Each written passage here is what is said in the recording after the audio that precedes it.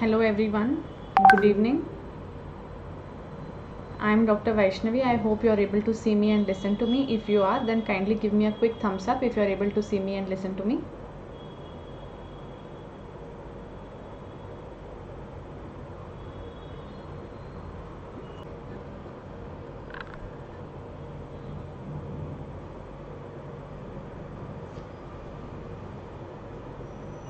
So before we start our class, let me just inform you about what we have on offering from Unacademy. So we have this NEET PG 2023 batch course which has a free 6 months extension on subscription of 1 year. It's a limited period offer. You can use the code ENT live to get a 10% off and to be able to take the subscription. The price rise is going to come soon, so act as fast as possible to take the subscriptions. Again, you can use the code NPG10 or you can use the code ENT live and you will get the 10% off. On Plus subscription, we offer you live classes as well as recorded classes from one of the top educators of the country with tests and quizzes. We have Iconic subscription which offers Unacademy subscription as well as Prep Ladder subscription. In the special class features, we have something called as Raise the Hand, where you can talk live to your educators during the classes and get your doubts cleared instantly in real time. If you just in case miss a class, you can refer back to the previous class which is recorded. The lecture notes are available. You can do it anytime, anywhere. NEET PG Unacademy Lite is an option for those who are looking only for practice tests. You don't want theory content, you don't want any explanatory content, but you want only a platform that is going to give you practice test. So for the practice session, we have got this Unacademy Lite for NEET PG. So we have subject wise tests here, system wise tests here, full length mock papers here, PYQs here, and test series which have been curated by top educators. So we have separately for NEET PG, INI set, FMGE separate tests for each of these categories. So all those who are targeting each of these examination can only take the test series if you are not interested into the complete subscription.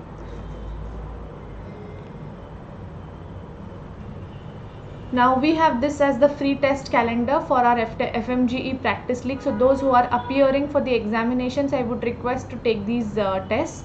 So the upcoming test that we have is on 26th May by Dr. Ankit. We have Dr. Saurabh doing surgery on 27th, Puneet sir doing obstetrics and gynec, and we have Dr. Vinesh and Dr. Mukul who are going to do anesthesia and orthopedics, Dr. Zainab Bora and Sandeep Govil doing psychiatry and radiology, and we have Dr. Sanjay Khatri doing the pediatrics test. We have exclusively UPSC CMS revision course for those who are targeting the UPSC batch. So it's only 1.5 month course with 190 hours. So you will get revision and previous year's questions of the last 2 years. So the topics or the subjects covered are OBG, pediatrics, surgery, medicine and PSM. We have target next 23 batch, which is a subject wise batch. So grand tests and subject tests will be conducted. Interactive live classes, recorded classes will be conducted. We have PYQ bank exclusively on Unacademy that will give you all the PYQs at one place. Yes, we are starting. Just a second. I just have to inform this to those students who do not know. So that is why I'm taking a little bit of time here, and I will start the questions in just a minute. So daily practice papers on Unacademy allow you to practice the questions on a day-to-day basis. We have Prof and NEET PG subscription as well. So ideal treatment for this. So there is a clinical image showing you some condition. Can you tell me what is the ideal treatment for this? Rifampicin, excision with cauterization of base, tetracycline or laser. You can answer in the chat box what you think is the right answer.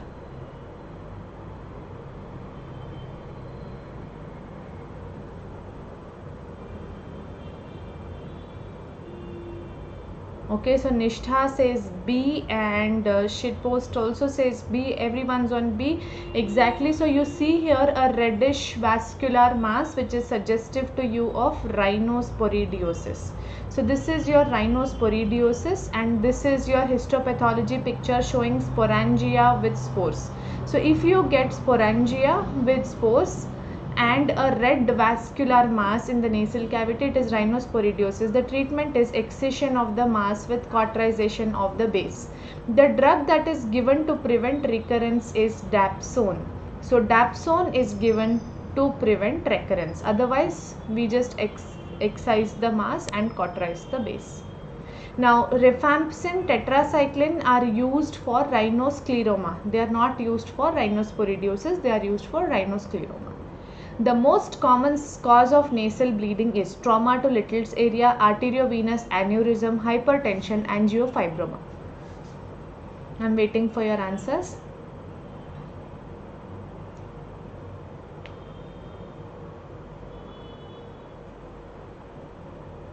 Okay, so I see most of you, some of you are on A, some of you are on D. Okay, so the most common cause of nose bleeding, they haven't mentioned to you the age, they haven't mentioned you anything at all. So the most common cause is often trauma. So trauma to Little's area because of nasal picking, finger picking is often the cause. In adults, if they specifically mention most common cause of nasal bleeding in adults, then your answer will be hypertension. If they mention the most common cause of nasal bleeding in a juvenile male, then your answer will be angiofibroma. So when they haven't mentioned to you these specific terminologies of adults or juvenile male, then you are going to go for trauma, which is often to the Little's area. Okay. The nerve damage in zygomatic fracture is supraorbital nerve, infraorbital nerve, facial nerve, lingual nerve.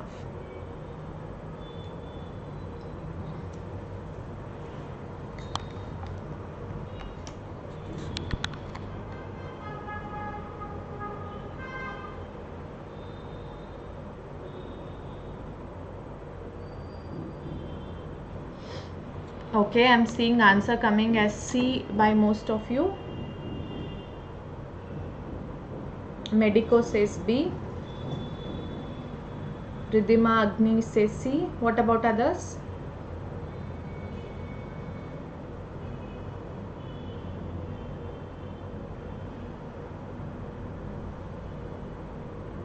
Okay, so whenever there is a zygomatic fracture, the fracture occurs at the zygomatico-maxillary junction, zygomatico-frontal junction, zygomatico-temporal junction. So since we have 3 points of fracture, zygomatic fracture is also called as tripod fracture. Now whenever there is a tripod fracture, there is a possibility of the inferior orbital wall to get injured. So when there is an infraorbital nerve injury, that is what we see in zygomatic fracture. So infraorbital nerve is the nerve that you see involved in the floor of the orbit in zygomatic fracture. So the answer is infraorbital nerve.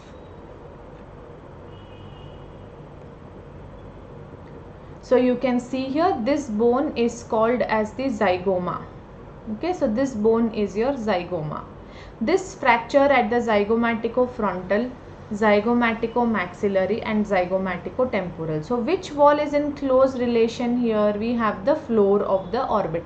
Now the nerve that exits from the floor of the orbit is your infraorbital nerve. So the nerve that can get involved is your infraorbital nerve. Juvenile nasopharyngeal angiofibroma is supplied by internal maxillary artery, ascending pharyngeal artery, facial artery, lingual artery.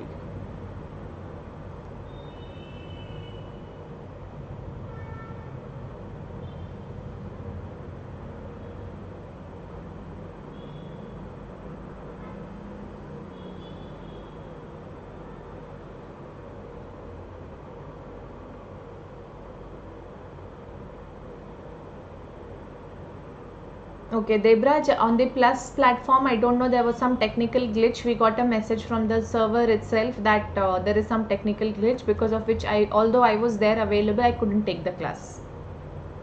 Okay, so juvenile nasopharyngeal angiofibroma. So as the name suggests, it's a vascular tumor. It has a supply from a very important artery. The artery that is the main feeder to this tumor is the internal maxillary artery. Now if I ask a question, what is the most common site of origin of juvenile nasopharyngeal angiofibroma, what will your answer be? Because JNA is a common topic that they ask, so I am just revising to you. So what is the most common site of origin of juvenile nasopharyngeal angiofibroma? Please answer in the chat box. No Smolensk education. It's not the lateral wall. The most common site of origin is sphenopalatine foramen. No shitpost. Fossa of Rosenmuller is for nasopharyngeal carcinoma. We are talking of a benign tumor, angiofibroma. So the most common site of origin is sphenopalatine foramen. Now if I ask you, is this disease seen exclusively in males or exclusively in females, what will your answer be?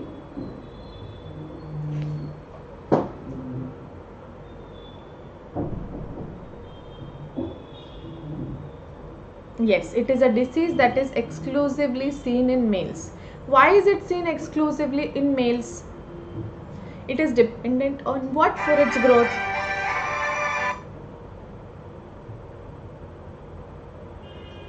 What does it depend on for its growth? It depends on testosterone for its growth. So this is a tumor that depends on testosterone for its growth. Okay, now what is the investigation of choice for diagnosing angiofibroma? The investigation of choice, is it a CT, is it an MRI, is it a plain CT, or is it a contrast CT?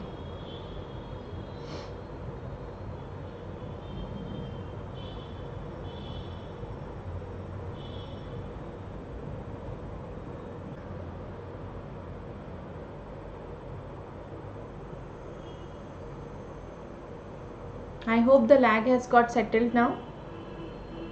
Yes, it is investigation of choice for diagnosing is contrast enhanced CT scan. Then do you do angiography? Yes, we do angiography. Why do you do angiography? To identify the feeding vessel which is supplying the tumor, and the most common feeding vessel is internal maxillary artery. And what is the treatment of angiofibroma? It is embolization followed by surgical excision. So the treatment of angiofibroma is embolization followed by surgical excision. So I hope you had quick one-liners revision here with angiofibroma. Okay, now let's see the next question. Ramu, a 15-year-old male, presents with hemorrhage 5 hours after tonsillectomy. The best treatment for this patient is external gauze packing, antibiotics and mouthwash, irrigation with cold saline, re-explore immediately.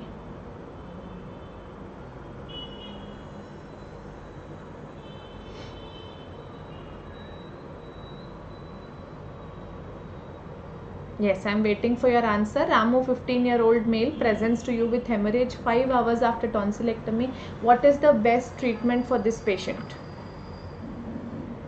Yes, so whenever there is a bleeding that occurs 5 hours after tonsillectomy, it comes under reactionary hemorrhage. So we classify hemorrhage or bleeding after tonsillectomy as primary, which happens in the OT or during the surgery. Reactionary whenever it occurs within 24 hours after surgery, and secondary anything after 24 hours but less than 14 days, that is called as secondary. Now reactionary hemorrhage commonly occurs because of slippage of ligature, meaning there was some bleeder, an artery or a vein, and you have ligated it. But now that there is a slippage of ligature, post-operatively the patient is started to bleeding. So if there is a reactionary hemorrhage due to slippage of ligature, what should you do? You must take the patient immediately to OT and re-explore. You must again ligate the bleeding point. Secondary hemorrhage commonly occurs because of infection. So this can be managed with antibiotics and local management. If it still persists, then we can go for surgery.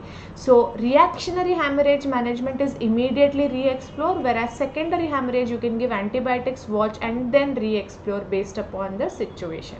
So I hope you all understood the management of hemorrhage after tonsillectomy.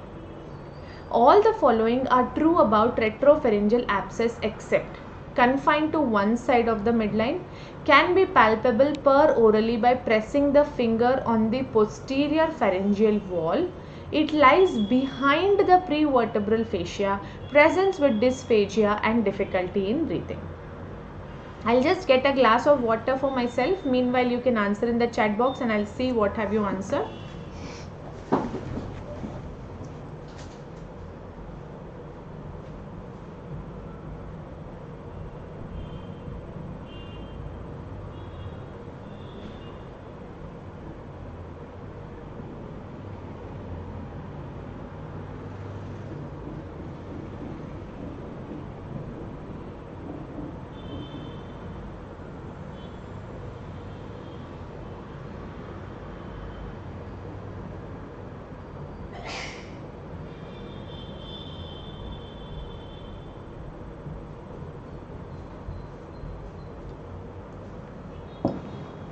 Okay, so I see majority of you have answered C. So that's the right answer. So it does not lie behind the prevertebral fascia, it lies in front of prevertebral fascia. So the space that lies behind the prevertebral fascia is called as which space? Anybody can tell me? So this is your vertebra, covering which we have the prevertebral fascia. This is your buccopharyngeal fascia.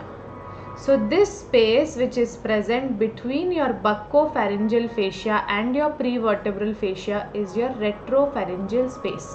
Then what is this space which is behind the prevertebral fascia? This space is called as prevertebral space. Okay, clear to everyone the difference between retropharyngeal space and prevertebral space? Retropharyngeal space is in front of the prevertebral fascia, whereas prevertebral space is behind the prevertebral fascia. Okay, so this is space not as retropharyngeal space is not a midline space, but it is present on one side of the midline. It can be palpated per orally by pressing the finger against the posterior pharyngeal wall. It can present to you with dysphagia and difficulty in breathing, but it does not lie behind the prevertebral fascia, it lies in front of the prevertebral fascia. So this space that you see here, this is your retropharyngeal space which lies in front of prevertebral fascia, whereas this space that you see behind the prevertebral fascia is called as the prevertebral space. Okay, so nerve supply sensory of the larynx below the level of vocal cord is from which nerve? External branch of superior laryngeal nerve, internal branch of superior laryngeal nerve, recurrent laryngeal nerve, inferior laryngeal nerve.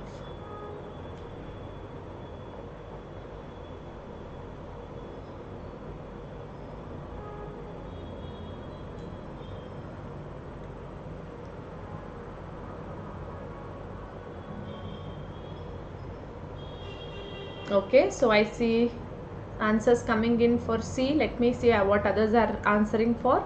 Medico, Mandar, Ridhima, you all are at C.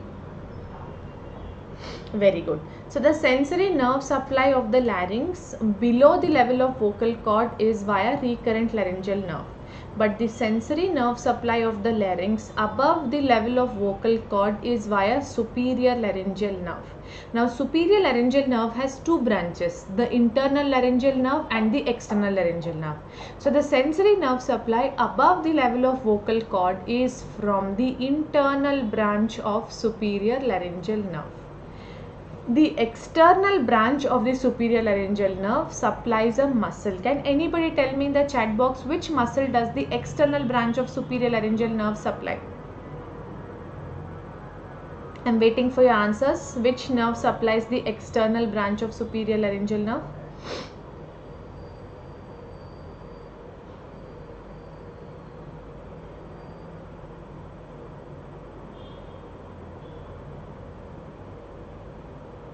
Very good, Medico. Cricothyroid. All the muscles, the motor function of the larynx, all the muscles are supplied by recurrent laryngeal nerve except the cricothyroid muscle. This cricothyroid muscle is supplied via the external branch of superior laryngeal nerve. So that is the answer. It is supplied by the external branch of superior laryngeal nerve. Okay, let's go to the next question. Trismus is seen in all except Ludwig's angina, quinsy, prevertebral abscess, parapharyngeal abscess. So I'm waiting for your answers.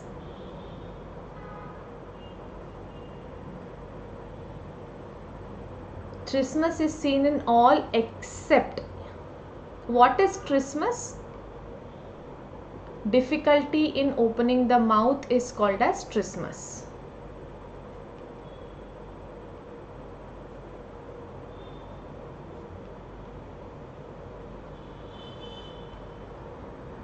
Yes. So if there is a difficulty in opening the mouth, why does this occur? This occurs commonly whenever the pterygoid muscles are involved because of infection or inflammation. Either the medial pterygoid, the lateral pterygoid is involved, which is attached to the mandible. If there is a spasm of these muscles, opening the mouth becomes difficult. So when there is a cellulitis of the submandibular space, obviously can you not expect trismus to occur? So what is Ludwig's angina? Cellulitis of the submandibular space. So can it result in trismus? Yes, it can result in trismus. So this is true. Quinsy is peritonsillar abscess. When there is a tonsillitis, a tonsillar infection, can it go easily to the pterygoids? Can the inflammation? Yes. So this is also true. But prevertebral abscess is somewhere posteriorly. Do you think it will come to the mandible and the pterygoids? No, this is false. And parapharyngeal space is just here. The lateral boundary of the parapharyngeal space is mandible with the pterygoids. So can it cause trismus? True. So the answer is trismus can be caused by all except prevertebral abscess. The learning point is, have you understood which are the causes of trismus through this question? It can be Ludwig's angina, it can be quinsy, it can be parapharyngeal abscess. Okay. So I hope you all got the answer to this question. Now look at this image. This image has come quite a few times in the recent FMGE examinations, which is why this image is here for discussion. So can you tell me what is this image representing? What is your diagnosis based upon this image, and what is the name given to this sign that you see in the image?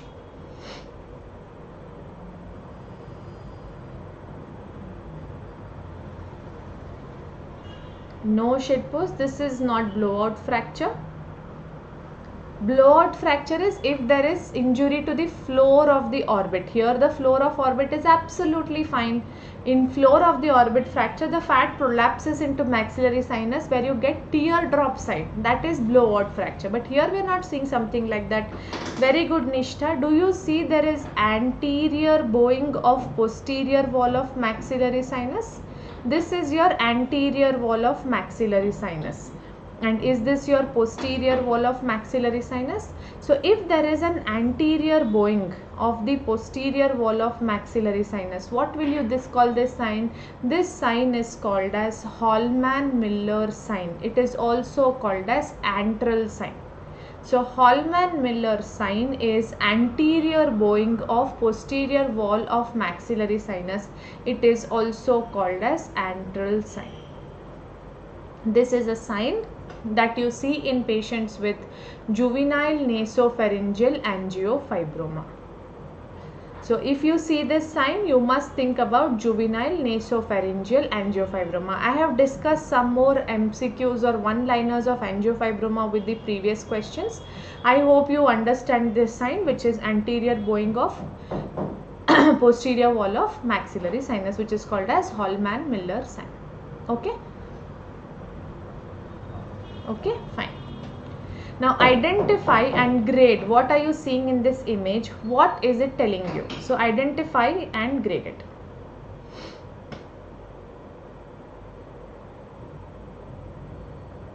So what is this X-ray showing you? This is a soft tissue X-ray taken in a lateral view. It is showing you something. So what is it that you are seeing in this X-ray soft tissue lateral view of the face? I'll give you a clue. Do you see some soft tissue here, the outline of which I am marking, which is present at the junction of roof and posterior wall of the nasopharynx? So what is this tissue which is present at the junction of roof and the posterior wall of nasopharynx? No shitpost, it's not angiofibroma. See, you see there is a tissue at the roof of the nasopharynx and the posterior wall of nasopharynx. Very good, medico. This is an adenoid. This is a basic X-ray of an adenoid hypertrophy.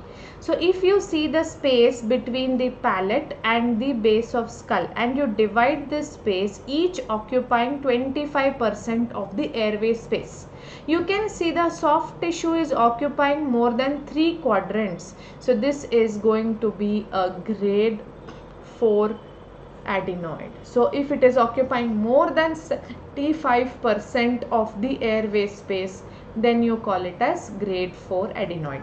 If it is present between 0 to 25% of the airway space, then you will grade it as grade 1. 26 to 50% of the airway space, then you will call it as grade 2. 51 to 75% you will grade it as grade 3, and more than 75% you will grade it as grade 4 adenoid. Okay. Surgical emphysema after tracheostomy is corrected by taking more stitches of the wound, cold compress, widening of the wound by removal of stitches, temporary closure of the tracheostomy tube. What will you do?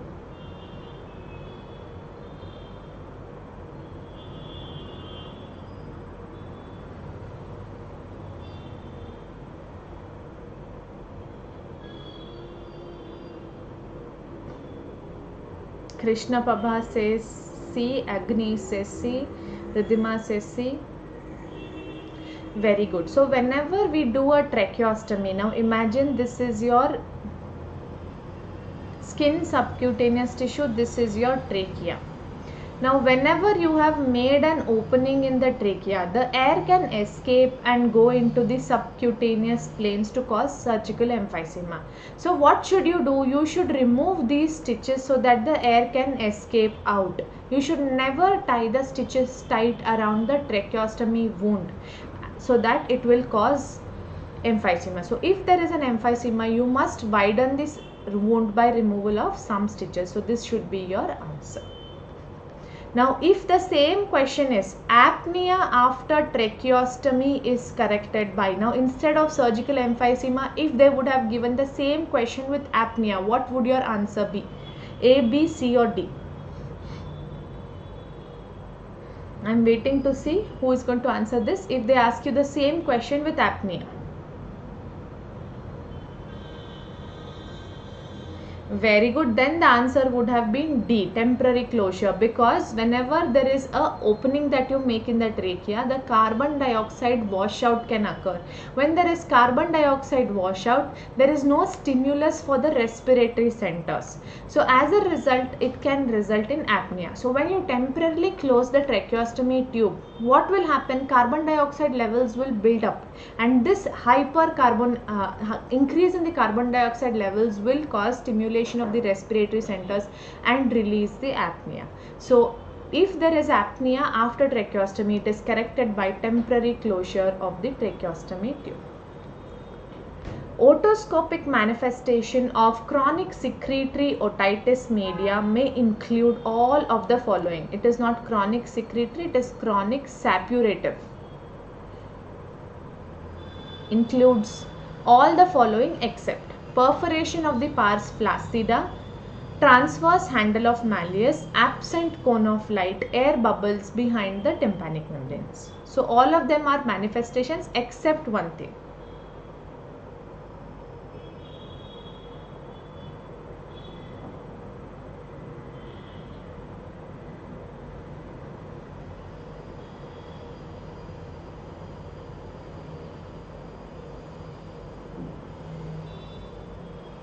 Ridhima says B. What about others? So if I ask you what are the two types of CSOM, will you tell me either it is a tubotympanic type or an aticoantral type?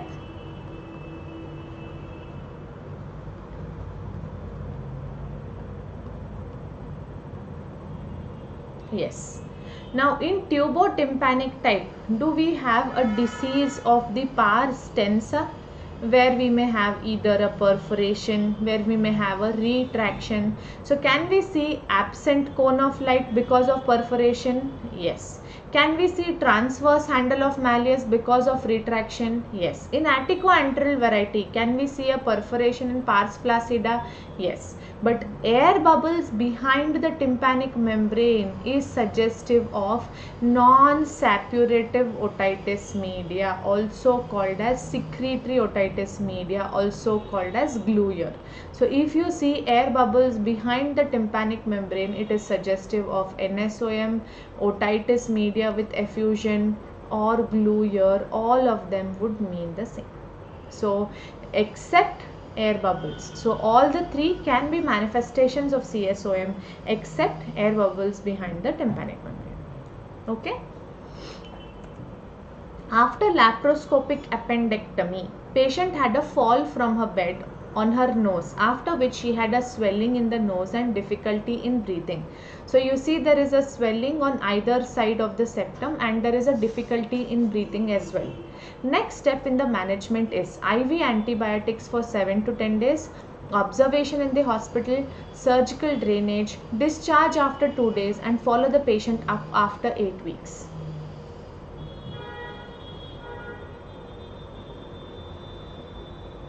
So I am waiting for your answers to come in.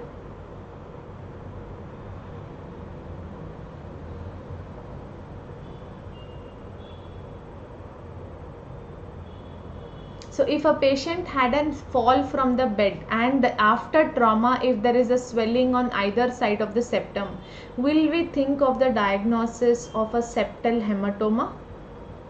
Yes. A septal abscess also can present with a similar clinical finding, but they will have fever, they will have headache, they will have lymphadenopathy, but we don't see any of those three features in here. So our diagnosis is typically a septal hematoma. So for a septal hematoma, will you do a surgical drainage? Yes, you will do a surgical drainage for a septal hematoma. If it is a small, you will just aspirate the hematoma. If it is a large hematoma, you will incise and drain the hematoma. But what is important is to do a pressure packing on either side of the septum. So on the right side and left side of the nose, you are going to fill either with ribbon gauze or with gel foam or whatever material, and put pressure packing across the septum on both the sides so that there is no recurrence of hematoma. Now why should you drain and why should you not only observe? Because if you do not drain and if you just leave it like that, a hematoma can get infected and form an abscess, and an abscess can result in deformity like a saddle nose deformity, or there may be retrograde spread to the cavernous sinus to cause cavernous sinus thrombosis, which is why it is important to drain a hematoma.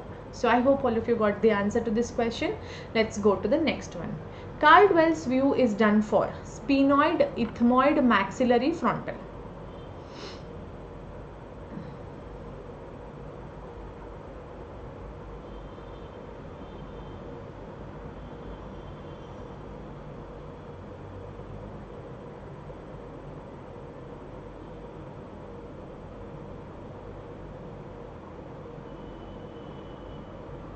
I'm waiting for your answers. Very good, Amit Yadav. What about others? When do you do a Caldwell's view?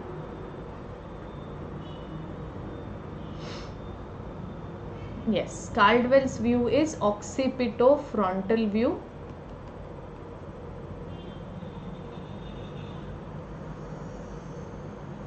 This occipitofrontal view is done for frontal sinus. Now, if you see here, this is Pierre's view.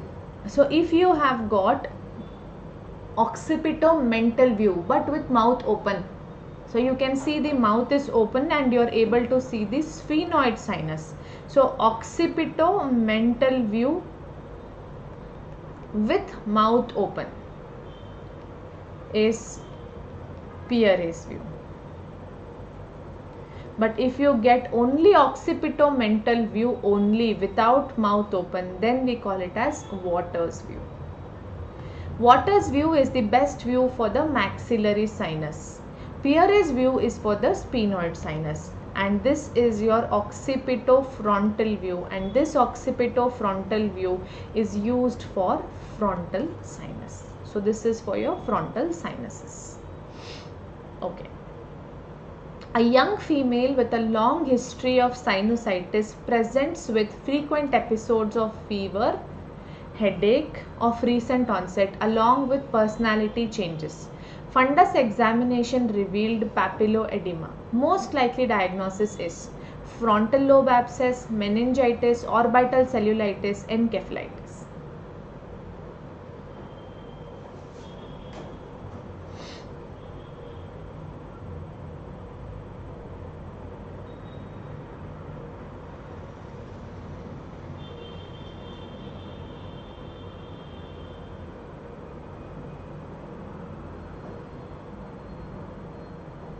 Okay, so some of you are saying B, some of you are on A. So if there is a fever, a headache, you can think about meningitis. But typically personality changes, whenever there is a behavioral changes, a personality change, the frontal lobe is involved in the personality of the behavioral pattern of a particular individual. So if I have an abscess sitting in that area, will the function of that lobe be compromised? Yes. And if the function of that lobe is compromised, it can result in such changes. So if you are having fever, headache, personality changes, papilloedema, you must think about a frontal lobe abscess. The current treatment of choice for a large antrocoinal polyp in a 10-year-old is intranasal polypectomy, Caldwell-Luck operation, FES, lateral rhinotomy and excision.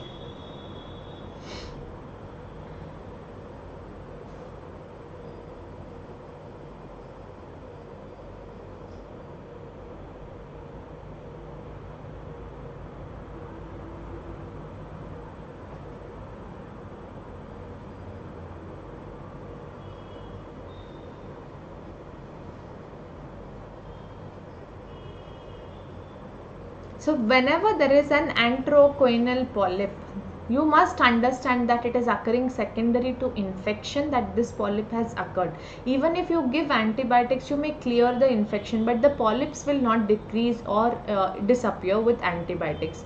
So if there is a large antrocoinal polyp, you have to do a surgery, and the surgery of choice is functional endoscopic sinus surgery, which is FES. So the treatment of choice is functional endoscopic sinus surgery. Okay, so this is your answer, which is FES. The most common cause of nose bleeding is trauma to little's area, AV aneurysm, hypertension, angiofibroma.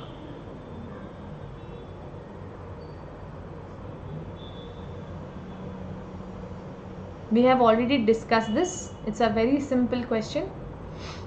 Very good. It is trauma to the little's area. Destruction of the right labyrinth would cause nystagmus towards the right side, towards the left side, pendular nystagmus, no nystagmus.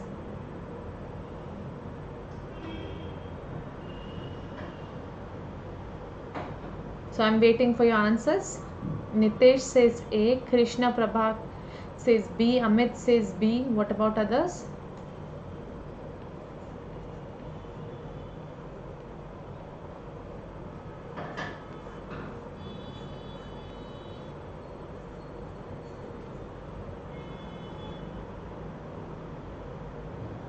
So this right labyrinth is trying to pull the eye towards the right side. The left labyrinth is trying to pull towards the left side. Now when equal pull is exerted by both the sides, where will the eye be? Will it be in the midline position? Yes, if both are having normal power or equal power, eye will be in midline position. Now if there is a hyperactive labyrinth on one side, normal labyrinth on another side, where will you see the nystagmus? To the labyrinth which has more power. So if there is a hyperactive labyrinth, it will go towards the diseased side. The nystagmus will be seen towards the diseased side. Now if there is a hypoactive or a destructed labyrinth on one side, normal labyrinth on another side. So there is a hypo on one side, normal on another side. Where will the nystagmus be? Towards the hypo or towards the normal? Who has more power now? The opposite side. So where will the nystagmus go? Towards the opposite side. So they are telling you the right side is destroyed. It is hypo. Where will the nystagmus go? Towards the hypo side or towards the normal side? Normal, obviously, because it has more power, so it will go towards the left side. Very good. Which of the following nerve supplies the pinna marked as X? So what is this area supplied by? Is it supplied by Arnold's nerve, auriculotemporal nerve, lesser occipital nerve, greater occipital nerve?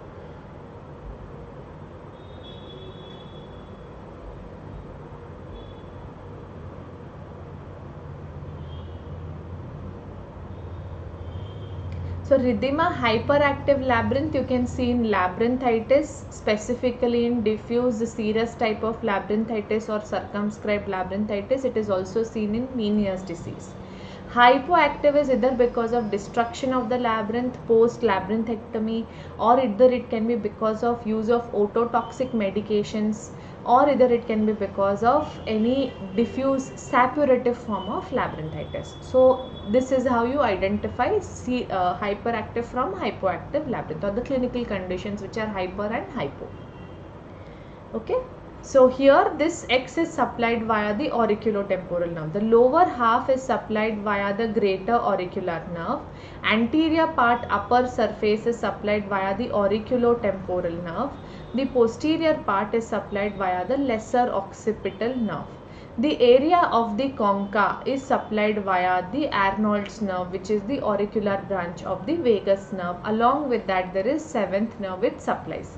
So the area that has been marked as X is supplied via the auriculotemporal nerve. In the image given below, it shows the stapedial reflex. What does X denote? Superior olivary complex, medial geniculate body, superior colliculus, lateral lemniscus.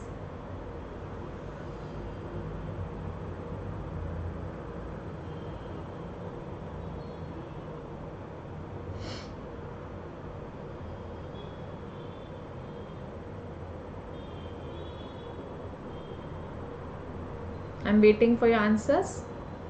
I can see Nishtha and Sheikh Nasreen marked as A already. Balwant Singh says B.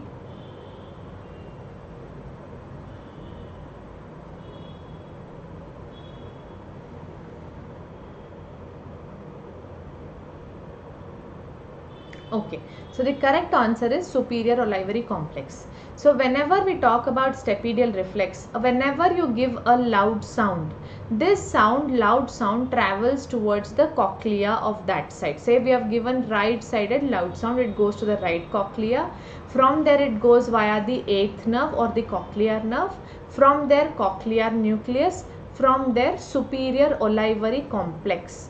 Now at the level of superior olivary complex, you will see lateral decussation of fibers going to the facial nerve nucleus on the ipsilateral side, also going to the contralateral side.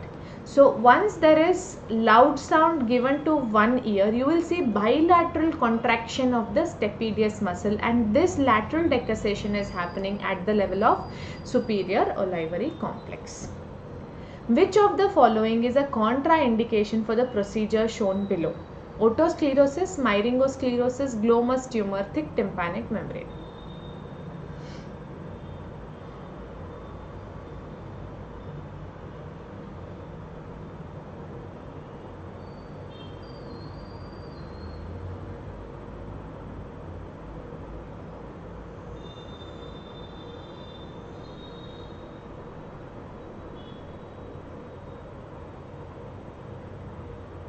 What are you seeing here? The image is showing you something called as myringotomy. So whenever you do a myringotomy, what would you see or what would you expect? You are releasing the middle ear pressure or fluid that is there. Now imagine middle ear has a tumor which is very vascular, and this tumor has blood vessels that lacks the tunica media. So if there is a tumor that lacks the muscular layer in the blood vessels, it will not be able to contract even on application of pressure on adrenaline. So if you happen to poke your myringotomy knife onto the tumor, it can cause profuse torrential bleeding. So the answer for contraindication of this procedure or myringotomy is glomus tumor. The following test is done for identifying the lesion of which cranial nerve? 3rd, 6th, 7th or 8th?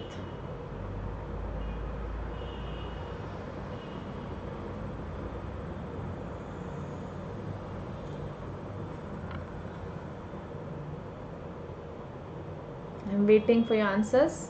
So Nitesh says 1, Nithya says 3, Balwant says 1.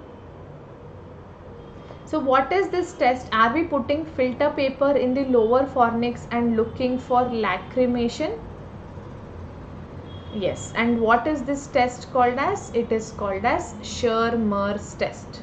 So this Schirmer's test is a test that is done to assess lacrimation.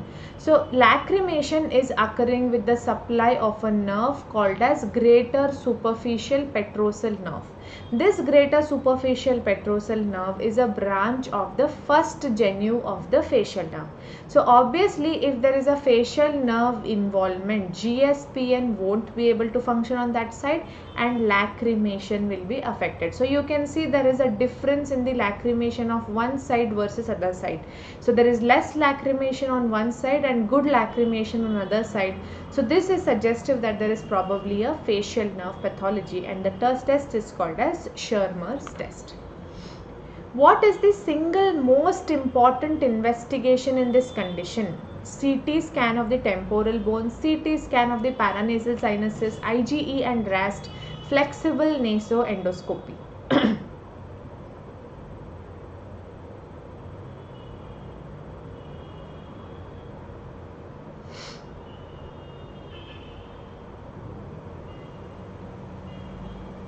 I am waiting for your answers. What is the single most important investigation? So Nishtha says 1, Amit Yadav also says A. What about others?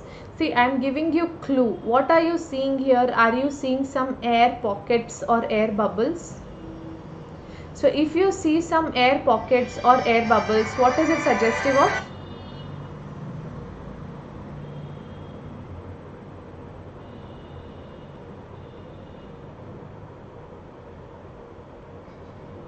It is suggestive of serous otitis media, also called as secretory otitis media, also called as glue ear. Okay, so whenever there is a serous otitis media, secretory otitis media or a glue ear, will you think about a probable eustachian tubal dysfunction? And whenever there is a eustachian tubal dysfunction, is there a nasal cause and a nasopharyngeal cause? Yes. So if there is a eustachian tubal dysfunction secondary to a nasal cause or a nasopharyngeal cause, would you want to do first of all a nasal endoscopy to identify if there is a tumor, if there is a polyp, if there is a DNS, if there is a nasopharyngeal angiofibroma, carcinoma, adenoid, what is there in the nose and the nasopharynx? Yes. So the first investigation and the most important is flexible nasal endoscopy. A 6-year child with recurrent URTI and impaired hearing is treated initially with, wait and watch, grome insertion, myringotomy plus grome, adenoidectomy plus grome.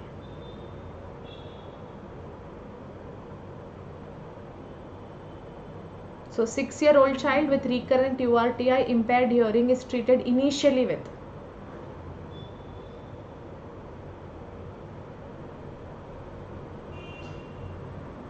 So when there is only impaired hearing, there is no pain, there is no fever, you must think about again serous otitis media or glue ear or secretory otitis media or non-suppurative otitis media.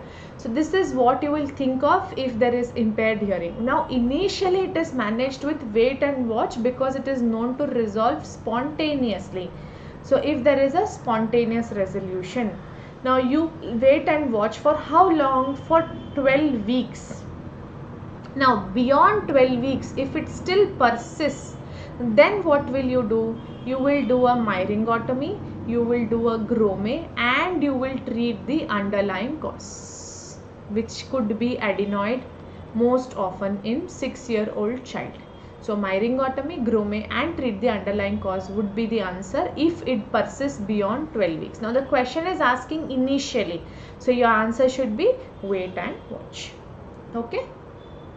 A child less than 2 years of age with otalgia and otorrhea. So young child with pain and discharge. What is the most likely diagnosis? Otitis externa, otitis media with effusion, acute otitis media or congenital cholesteatoma.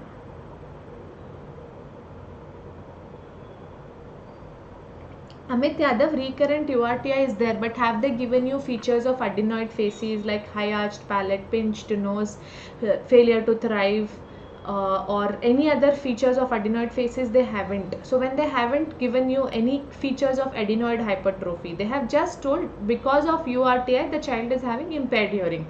So the first diagnosis, that is serous otitis media. They have asked you specifically initially treated with. Then your answer is wait and watch. Got it, Amit?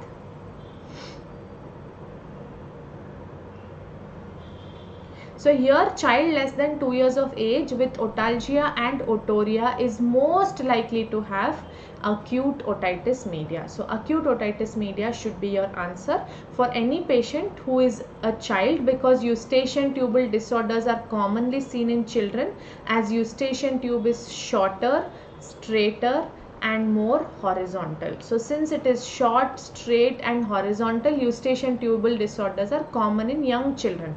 Now pain and infection are diseases of middle ear. So acute otitis media will be your answer. What is the role of this procedure in a patient with cholesteatoma? Are they doing oral toileting? Are they visualizing the tympanic membrane? Are they assessing the hearing levels, or are they performing a fistula test?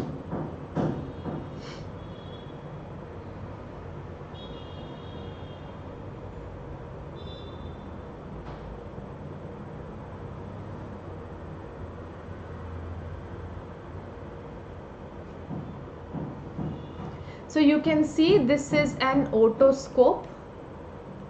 To the otoscope you see there is an attachment. This is called as Siegel's pneumatic speculum. Now whenever you inflate the cuff, what will happen? The pressure in the external auditory canal will increase. Now if the pressure in the external auditory canal increases, it is transmitted to the middle ear because we have a thin tympanic membrane. Now if there is no communication between the middle ear and the inner ear, the pressure is not transmitted to the inner ear. As a result, there is no vertigo or there is no nystagmus. But if there is a condition where there is erosion, as a result, now what will happen? The pressure can go from middle ear to inner ear to cause vertigo or nystagmus. So in cholesteatoma, can we expect erosion? Yes. Can the most common semicircular canal to be eroded is lateral semicircular canal? Yes. So in a patient with cholesteatoma, are we trying to assess if there is a fistula or a communication between middle ear and inner ear by doing this test? Yes. So the answer is, this is done to perform a fistula test. So with this, I finish my class. I hope these questions were useful for you. I tried to incorporate the important ones for your examination, like adenoid, like tonsil, like angiofibroma, like cholesteatoma, CSOM, ASOM, SOM. 1 hour is a really short time, but whatever I could, I have incorporated in this. I will try and do more of these sessions on Unacademy special class platform, which is a free platform. So those of you who are interested can log in tomorrow, day after tomorrow, where I will be taking sequentially 2 days only for FMGE students for their examination as a last leap for revision. You can use the code again ENT live to unlock the free classes. You don't have to pay anything for these special classes. These are absolutely free.